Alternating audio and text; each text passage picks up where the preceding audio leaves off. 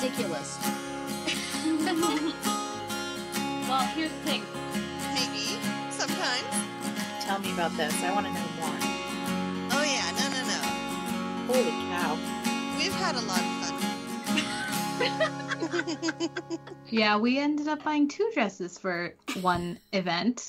So I've been promised that the second one will be worn for something else. We'll see. Yeah. I make her wear it around the house, if nothing else. Yeah. Put that on your body, girl. Mm-hmm. How about you, Nicole? You've got, you're in the midst of the shopping, right?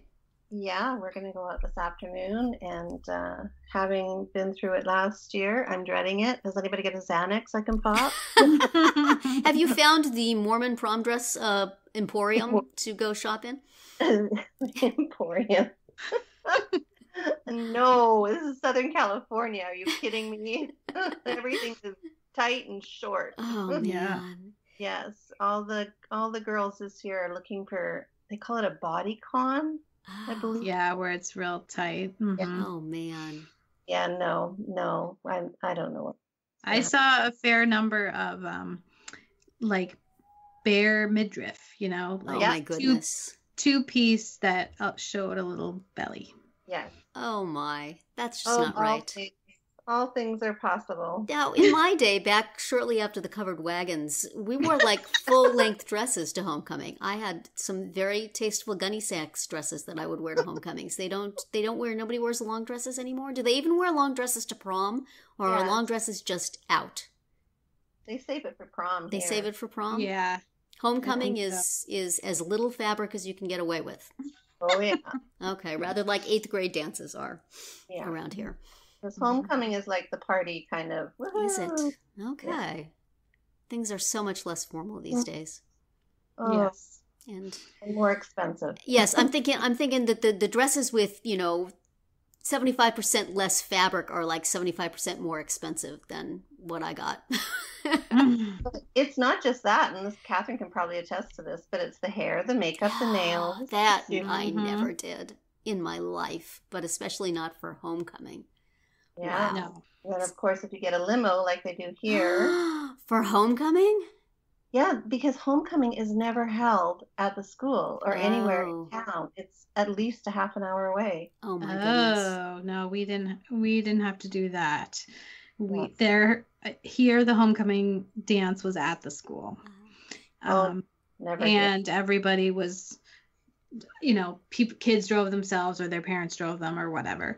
And I laughed because when I went to pick her up afterwards, I would say about 1 in every 20 girls that came out was barefoot. Oh, no, yeah. was not barefoot. Was not barefoot. Oh, was Everybody not? else was holding their shoes. Yes. Yes. But, to my old and addled mind, I would say that if a dance is not fancy enough for a long formal gown, it's also not so fancy that you need to do your hair and nails. But it's like they want all the trappings with the short dress. Yeah. That's Oh, yeah. in my day. No. Part of the look. Oh my. Well, hello and welcome to Parenting Roundabout, a weekly podcast about the things that parents are talking about, obsessing about, and complaining about right now, especially girls' fashions. I'm Terry Morrow, and I do not have to worry about any of that. With me today are Catherine Haleko. Still worrying about that. And Nicole Eridix. Say hi, Nicole. Sorry about that. Today on the podcast, we're going to talk about school district communications. We're going to share some favorite quotes from past podcasts on our Friday speed round, shout out some stuff we like on the Roundabout Roundup, and hear an interview with Gina Close about accommodating kids with food allergies at Halloween. But first, anything else new with you guys besides dress shopping? That has been occupying your every waking moment. My son is angling for a pumpkin patch trip still. And I'm so bad. I'm like, oh, can we be done with it? Can we not go and do the hay ride and the caramel apple with all the bees and Oh my. He said, how much time did you spend on the girl in the dress? Take me to the pumpkin patch. Right. I think that may be his opinion. But you don't have to like get him a manicure and a hairdo for the pumpkin patch, right? So it's... that's quite true. He could probably use a manicure. Oh, are they doing fall activities out there in Southern California, Nicole? I can't remember from my youth whether we did any fall activities other than sweat. As soon as the pumpkin spice latte shows up at Starbucks, everybody gets out their flannel, regardless of temperature, heads to the pumpkin patch, but they do their makeup and their hair because they want photos for Instagram and Snapchat. Oh my goodness. Getting dressed up to go to the pumpkin patch. Yeah. Oh, in California. Kids today with the clothes and the hair. Why don't we move on to our first topic, Catherine, as long as we're talking about the way things are done today that we don't approve of. Yes. So last week I got a letter from the school district. And here's how it started. First of all, it has a title in big capital letters, bold, centered at the top. Parent notification letter regarding at-risk identification. Oh, jeez. Okay. Well, and let's just say, first of all, going back to when you open the mailbox and there's an envelope that's addressed to the parents of, and it's from the school district. It's never good. You cannot open that fast enough. And then that's what it says at the top. So it goes on to say that our state law requires that districts notify each student and parent in writing whenever that student has been identified as at risk. And the things the criteria for at risk is either they're a dropout. So immediately I'm like, well, news to me if my child is a dropout, since I am dropping her off and picking her up at school every day. Behind their age group and the number of high school credits, that's a criterion. Now, let's note that we haven't even finished 1/4 of high school yet. 2 or more years behind their age group in basic skill levels. Again, if this is happening, this is the first I've heard of it. Habitually truant, a teen parent or pregnant, and adjudicated delinquent, or an 8th grader who has not passed 8th grade. So I, of course, freak out. Oh yeah. Oh my gosh. And this came like too late to do anything about it that day, right? Right. So I didn't open it until after business hours on the day that it arrived, you know. So I had to think about it all night long. And I didn't tell my husband because he would have been even more freaked out than I was. So I was like, I'm just going to spare him until I know what's going on here, because this is insane. Yes. And then it comes from the director of pupil services. And then, but it says, if you have any questions regarding the district's at-risk plan, you can contact their office. But if it's about your individual kid, you should call their school counselor. Oh, man. So this requires me to figure out who is my kid's counselor. I figure that out. I call that person. I leave a voicemail. I wait like 5 hours. Oh, my. For a response. And she says, yes, this was a clerical error. You know, this apparently went out to a whole bunch of people that it shouldn't have. And the title of this story is A Terrible Day for the School Counselors. Right. And I said, and she was very like, you know, this didn't come from us. And I said, well, I know, but you should know that it says to call you on it. I said, so I hope you're not getting 100 more calls. So yeah, it was very scary. And it was reminiscent actually of a letter I had gotten. I believe my kid was in 5th grade at the time, and she had missed whatever number of days of school triggers the letter that says your kid is missing too much school. What is your problem? And that one had to come from the building principal. And I had a good relationship with him. And so I said, hey, I got your letter. And he's like, oh, don't worry about it. You know, I have to send it. If I had a real issue, I would talk to you. Like, you know, just don't worry about it. Easy for him to say. Right. So that's the kind of thing that this was. You know, it was obviously some kind of computer glitch, but it was the kind of thing where the law requires that we notify you. And is that a good way to approach No way. parents in a school district. So what do you guys think? I mean, Wow. Well, I think how that could this have been better handled? the very second they realized there was a clerical error, they should have done a phone blast. If you got a letter from us, please disregard it. Yes, that would have solved them a lot of angry phone calls and saved parents a lot of nervous 5 hours waiting for somebody to get back to them. If they have that technology, that was the thing to do. Which they certainly do. Yes. I mean, because we get robocalls, we get text messages, we get they're on Facebook, they're on Twitter, they have obviously our email addresses. So there were many ways that they could have reached us quickly. And after 3 days, I still hadn't gotten, the counselor told me that there would be a follow-up letter explaining what had happened and apologizing. But that hadn't, after several days, it didn't come. So, if I hadn't picked up the phone, I still wouldn't know. Well, see, this could be a test. You send these letters out to everybody. The kids whose parents don't call in a frantic anger, those are the kids who are at risk because they don't have anybody at home getting the mail. They don't have anybody who cares that these things are going on in their lives. Then you round up that list. We had something similar happen to us last year with absences. Received a letter in the mail saying that my daughter had, far too many unexcused absences, which is really, basically saying that she was truant. And what is going on here? I don't think so. I mean, I know that, she's out, but mostly for sports and whatnot. So, and it was like official district letterhead. Yeah. Scares me. And called the office, talked to the secretary, and she's like, oh yeah, it's just an error. A whole bunch of them went out, and don't, just disregard it. And I'm like, okay, but, in the meantime, I'm worried. Doesn't it make you wish there was something you could send to the school and then say, oops, sorry, just a clerical error? A lawyer with a lawsuit. Did we send him to you? No. He's supposed to go someplace else. It would be my child's going to be absent for the next 6 months, and you're going to lose funding. Sorry. Yes.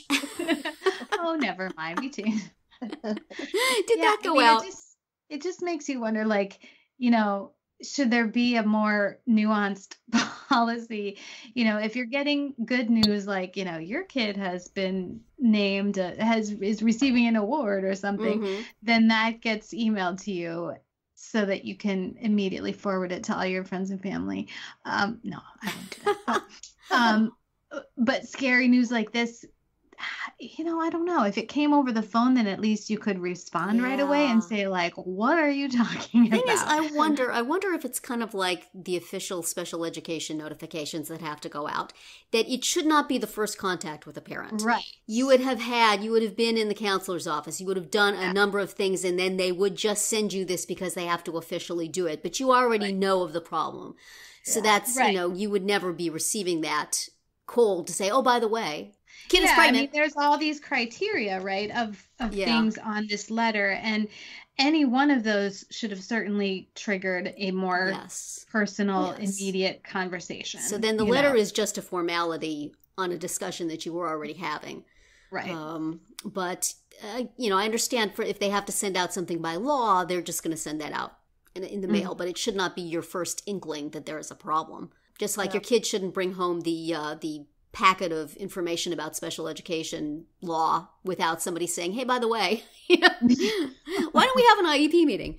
Yeah. I know when in the schools that I used to teach at, anytime a child started to slide in any area, we had to contact the parents right away. Like that, before anything was sent out, we had to have a phone conversation with them, or I don't know. It just is a very, I think I mentioned this before, it just sets up a very confrontational, antagonistic situation that school. Well, and also in the case of this, it was so impersonal, and but and they said that this happened to a large number of people. Like, whoever was standing at the printer when these were shooting out of it and putting them in envelopes, maybe that person be like, geez, it seems like we're sending out an awful lot of these. Like, what? Yeah, how computerized is this process? Yeah. So at somewhere along the line, did someone not stop and scratch their head and say, this seems excessive?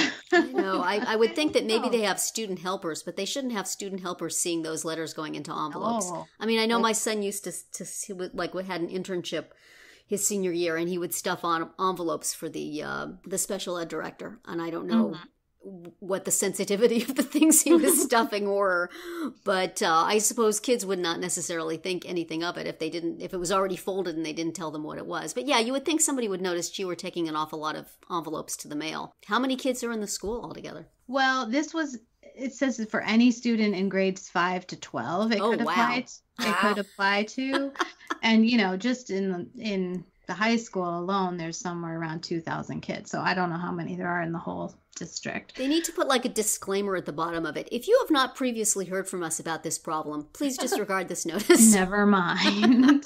That would kind of defeat the purpose of yes, please allow your heart to start again. It's probably not for real. Wow. Oh. Yeah, there seems to be, this would be where having a Facebook page where they could say, hey, you know those letters? Never mind. Which they do have a They do have, and page. they didn't. Well, they probably don't want to at this point to admit it. Right. So that means they're going to admit it to each person one at a time as they call it. Irate phone call. It was just a whole scary, heart-stopping moment that could have easily been avoided if somebody was paying attention. Is there any good way to get bad news about your kid? No, I can't think of one. I don't think there is. You get the note home, and then that makes your heart drop, and you can't do anything about it till the next day. You get a phone call, and then you feel put on the spot, and you think of all the things you should have asked and said later on. You get called into a meeting, and that's certainly confrontational, especially if you don't know what the meeting is about. Mm-hmm. How about just never tell us any bad news? Right. Just fix it and keep it to yourself. Keep it to yourself. How did you, Nicole, when you were teaching, how did you feel was a good way to tell parents bad news? Or at least the least bad way, I guess.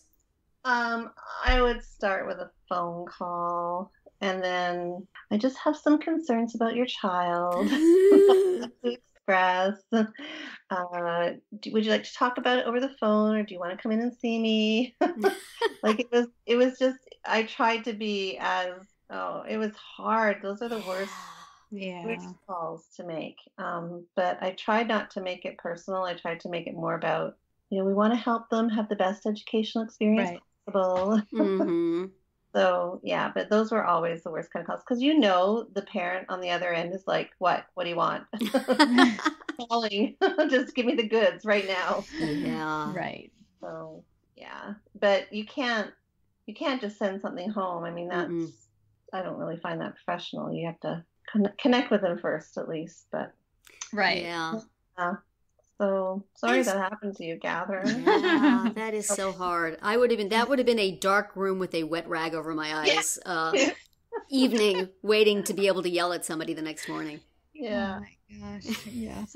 Well, thank goodness I had my fellow podcasters. Yes. On Facebook. Secret message.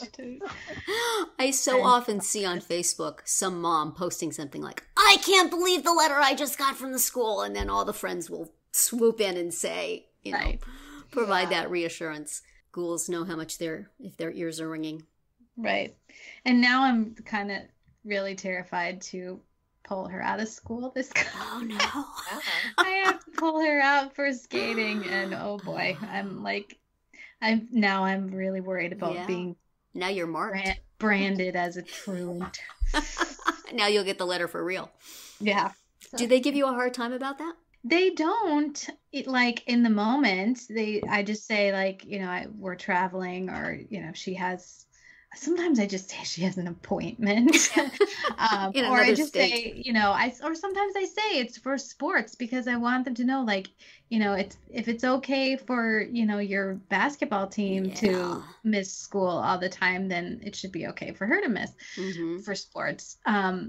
so I kind of mix it up.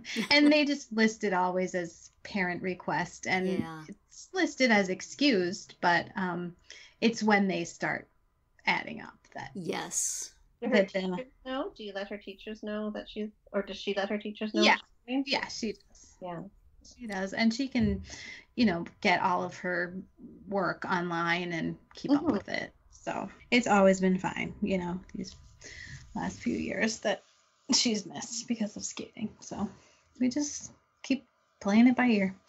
She doesn't have because I know here, if they do so many hours of sports outside of school, they can miss a period, call it independent PE, and then they get all sorts of extra leeway. Wow. No. How I would have loved that.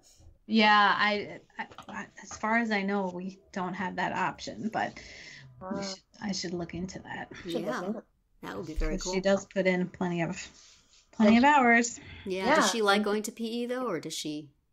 She's actually not taking it this semester because she doesn't have to every single year. Yeah. Oh, wow. So we're putting it off right now.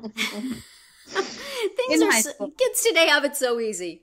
Well, and I know this from my family fitness site, states have very, very different rules regarding how much PE is required for kids in different age groups. So I see those, and I see the posts from people saying it's terrible that they're taking away recess and they're taking away PE, and I'm thinking, could I be a kid today, please, please, please? Because those were the banes of my existence.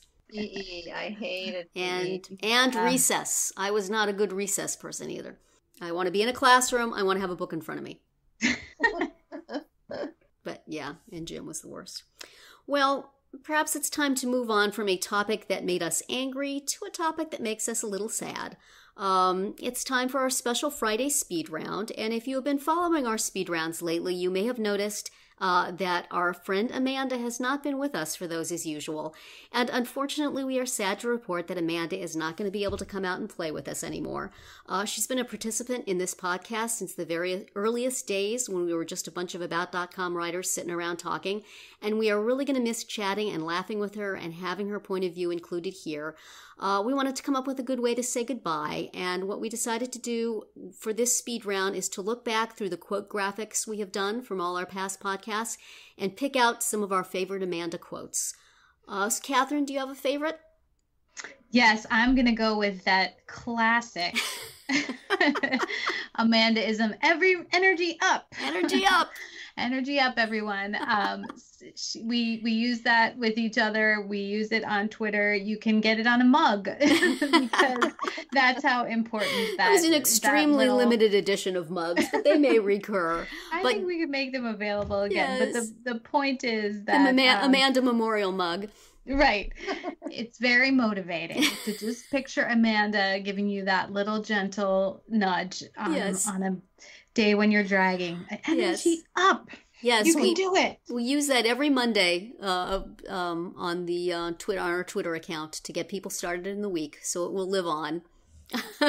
Nicole, did you find a quote you want to mention? Yes, I picked one that actually does a better job of describing what we are and who we are. And Amanda says, we're actually the parenting neurotic roundabout, as we all talk about our stresses and anxieties and parenting issues, and I think that sums up.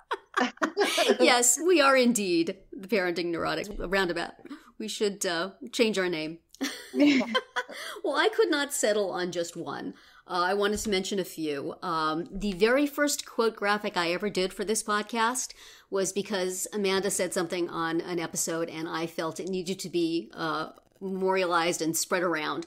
So it was a quote from our episode 61 that was, I don't know, maybe in March of 2015, that she said, "Total inclusion in philanthropy shouldn't be about people making a big deal out of doing the right thing. It should be about people doing the right thing daily without having to be recognized for it," which, amen. So that was our very first quote graphic, and I will always be thankful that she gave me the idea to do that by saying something that deserved one. She also had a quote that she did in podcast, I think a little bit of parenting wisdom. You don't know what you don't know, you know? Something about that just spoke to me, and I've made that my parenting motto. Finally, on one of our podcasts, I think it was about traveling around or something like that. She said that she was so tired she wanted to cry. She was cryered. Oh, yes. And That's a good I think term. that is a condition which I suffer frequently. I am frequently cryered. So we thank Amanda for all of those and for so many episodes of making us laugh and making us think. And we will miss you every time we get together here. Yes. However, we will keep doing speed rounds, just the three of us. And you can hear those every Monday through Thursday. And then we will continue to have a Friday speed round here as part of our group chat, just because they're fun. Yeah.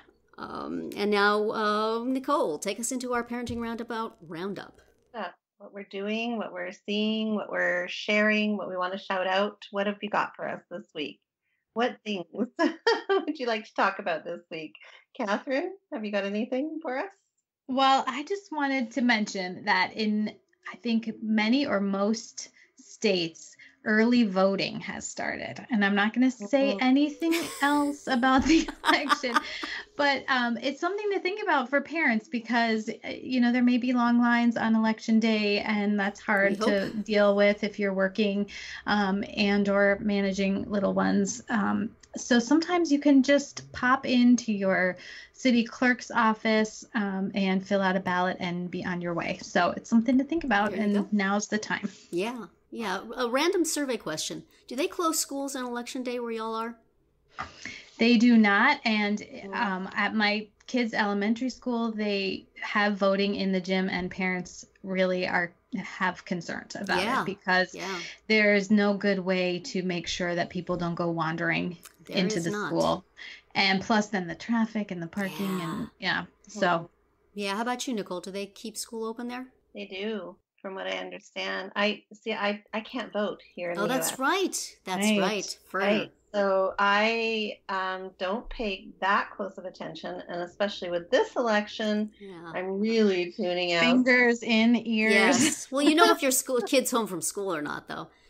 They've started closing. They close the schools here for like big elections. Smaller ones they don't necessarily, but the big ones, I'm sure they'll be off for the presidential election just because. The only other one was we were here when Obama was elected, but we just moved here, so I was totally not paying attention at all. Yeah, but it just really is such a security risk. Oh my gosh, just anybody can come into the school.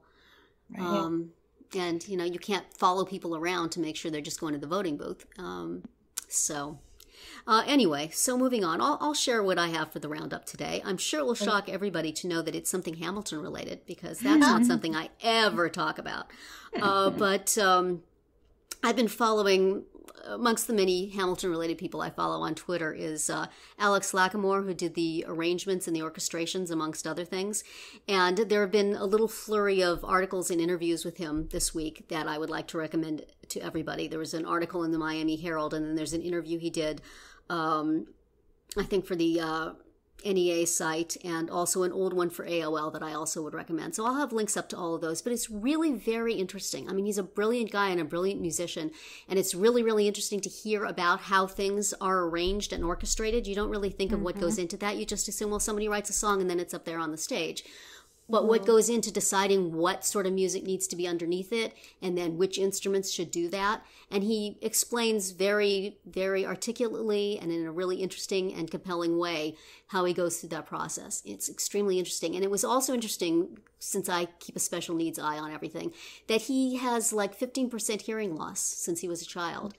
And how he dealt with that when he was a young person and how he feels it influences his ability to work with music.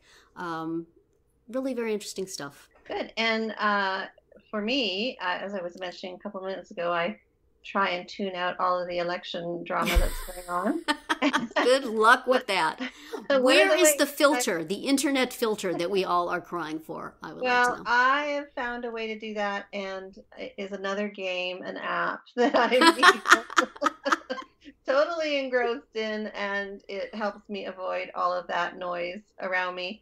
And so I've been playing Bejeweled Stars lately, and it's sort of a spin-off of Bejeweled Blitz. but it's called Bejeweled Stars, and it's all right. Addicting. Don't start. I warn you. I will be continuing to blame my lack of productivity on Nicole. She's always there with the game. Always there with the game. Thanks so much there, pal. Well,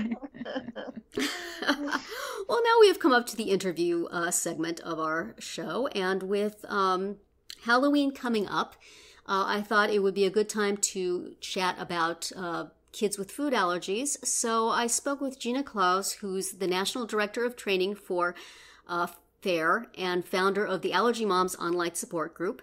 So we had a chat about how to accommodate kids with food allergies in the neighborhood and in the classroom, and some things that parents of kids with food allergies might want to think about. So let's listen to that interview now.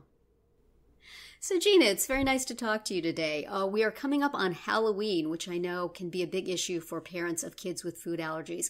Can you tell me about what some of the challenges are and what parents are doing to deal with those?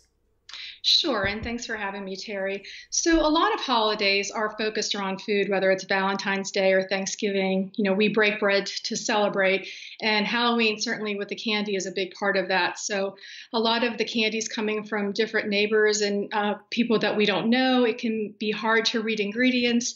And then a lot of Halloween candy, even if you're familiar with the full-size version, and perhaps the ingredients are safe, a lot of times the Halloween versions have different ingredients. So there are a lot of challenges. Yeah, and there's never ingredients printed on those little tiny individual things. Yeah, often there's not, right. Yeah, so that's so what do you recommend?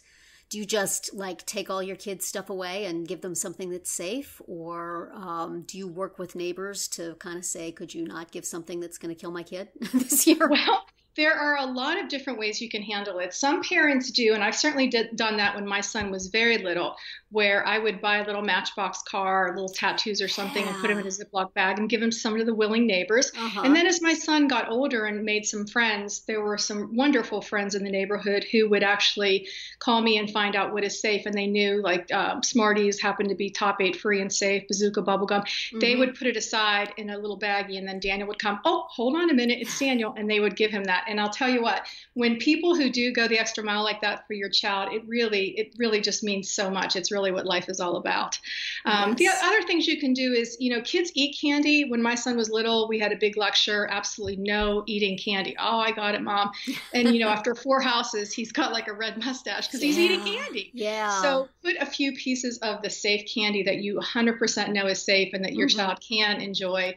And this is the only candy he's allowed to have while trick-or-treating. Of course, having a parent go along, taking the epinephrine auto injector, one brand name is EpiPen, wet wipes, flashlights, so you can look at them in a cell phone. Those things are really important. That's good. And then for little kids who may have a severe sensitivity, you may even choose a costume with gloves so that they're not touching different things, candy apples and whatnot. That's a great idea. I hadn't even thought of that.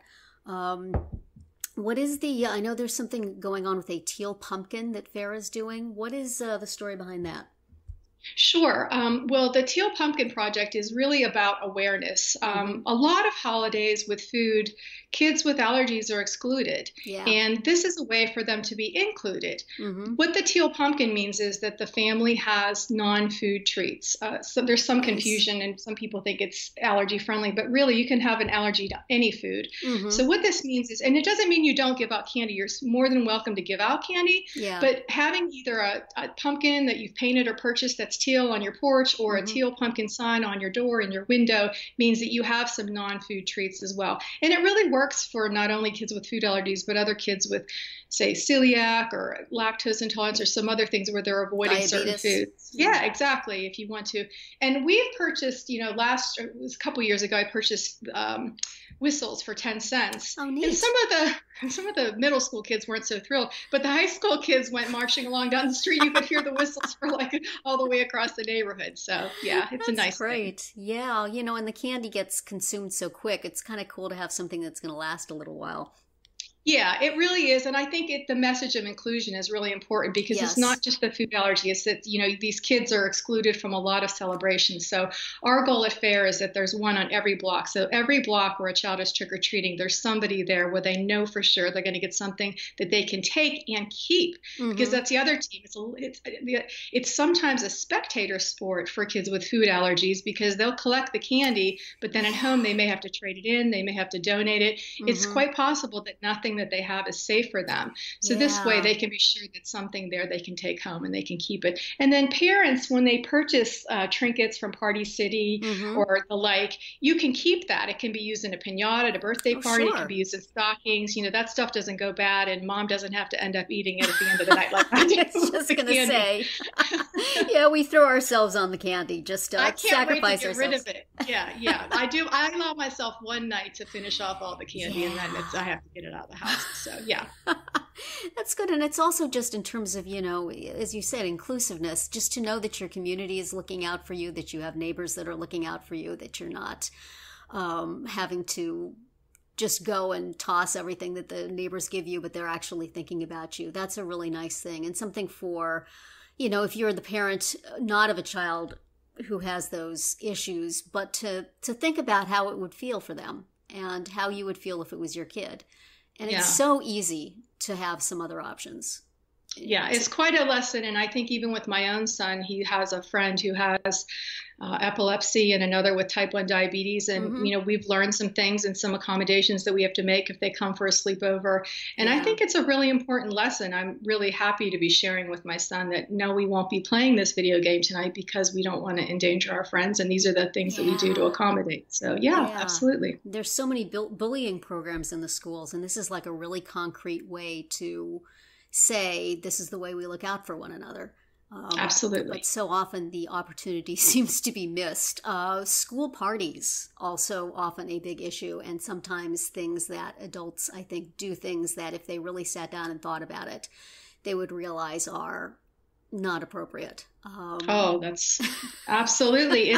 I think in some ways we allergy parents have trained teachers and others to kind of do this well-meaningly, of course. Yeah. But, we provide this, quote, safe treat box, and then teachers are, they'll give out 19 cupcakes, cupcake, and the allergic child is out.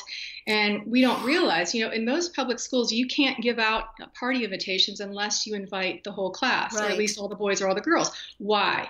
Because we don't want to exclude anyone. Yes. But yet we'll exclude the child with food allergies or celiac when the cupcake is the celebration. And you have to really, I think we've turned a blind eye to this. We're really not looking at what this is all about. And, early on, I said in our house, if we have 4 popsicles and 5 kids playing, we don't give out the popsicles. Exactly. We wouldn't dream of saying, oh, here's a bag of pretzels, because they're kids. And it's just, we want them all to participate and all to be included. So I think today for all teachers and those working with kids, whether it's counselors or coaches or what have you, everybody needs to be aware of food allergies. It's 8% of children today have at least one food allergy, and a third of them have multiple food allergies. So the more you can minimize food, doesn't mean you have no food, but minimize it and streamline it. I work with some schools where they had, they gave me an anonymous list of all these different food allergies and celiac and special dietary needs. And they wanted me to come up with one thing that was safe for everyone. It really wasn't possible, but we did come up with 3 things where every child could have at least 2 things. Right. But when you have all these different party foods, and it's really dangerous, and you have like parent volunteers who are well-meaning, but just not aware. Like, I'm not aware of everything you need to do if you have a child who has epilepsy or type 1 diabetes. And I wouldn't expect a parent to understand all the nuances of dealing with food allergies, but it's a challenge. And sometimes I feel maybe not so well-meaning. People just say it's important. It's more important for my kid to have my special cupcakes in class than for somebody else to be healthy. It's not, you're going to school to learn. You're not going to school to eat snacks. When did this become so important that we had to have the certain kind of party, and that if we can't, it's a tragedy? Well, I think the pendulum has swung so far one way that parents kind of believe that there's this, the sense of entitlement to celebrate your child in the classroom, and really you really don't have a right to that. And no parent with a child with food allergies or any disability would choose that route, but we have to do what we can to advocate for our kids.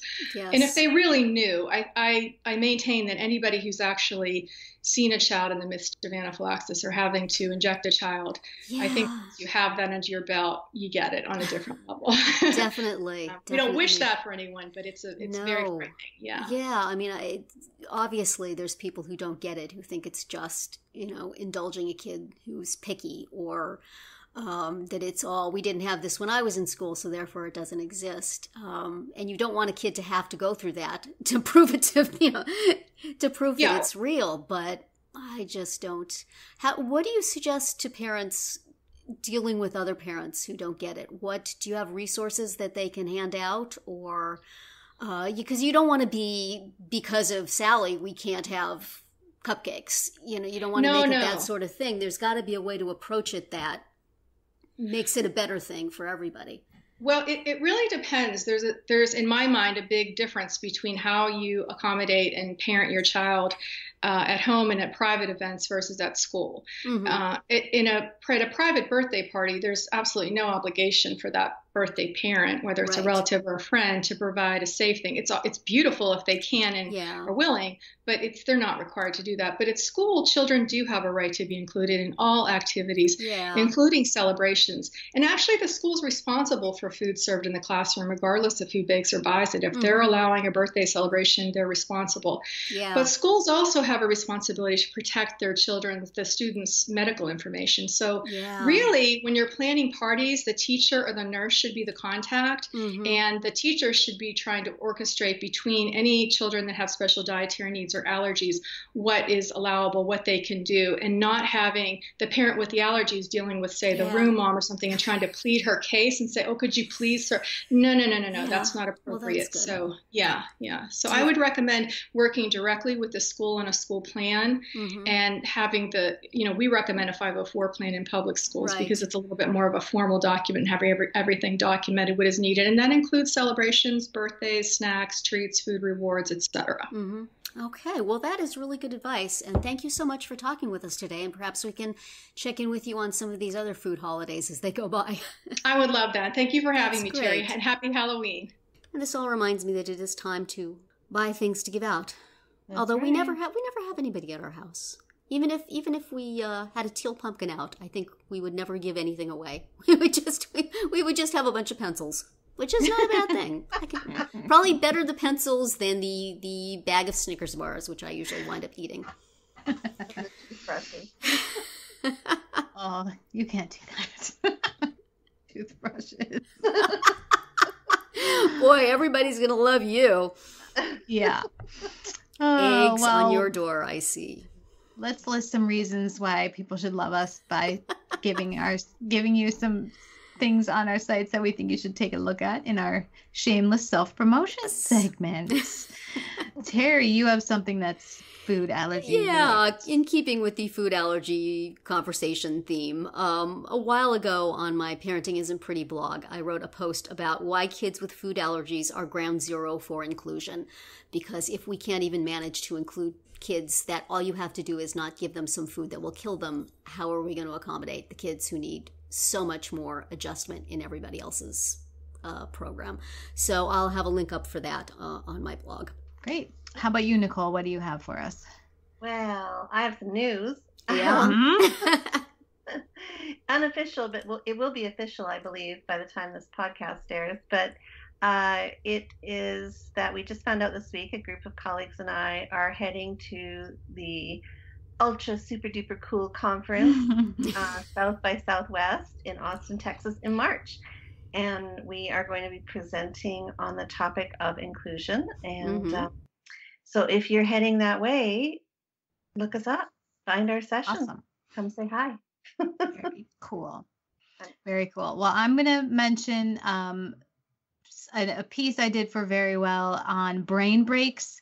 So this is for those, Terry would have loved this when she was in school. Little like 3 to 4 to 5 minute physical activities that kids can do either in the classroom, or you can do them at home too. Like say they're doing homework and they're starting to max out. Just these quick little physical activities that just kind of help reset their brains and give their bodies a little activity. And there's tons of fun little games that you can do. So I have them all listed there on Very Well. That is it for this week's episode of Parenting Roundabout. We hope you enjoyed it and that you'll join us every week. You can listen to podcast episodes on parentingroundabout.com or download them from iTunes. Please subscribe to get all of our podcasts and mini podcasts. You can also follow us on Twitter, where I am at Nicole Erdix, Terry is at Mama T, and Catherine is at About Family Fit. You can also follow the podcast on Twitter at Roundabout Chat and look for us on Facebook, Pinterest, Tumblr, YouTube, and Instagram too. Best of all, stop by our blog at parentingroundabout.com and read recaps, find links on all the stories we mentioned, and talk back in the comments. Thanks to John Morin for providing our internet music, and we wish everyone a great week.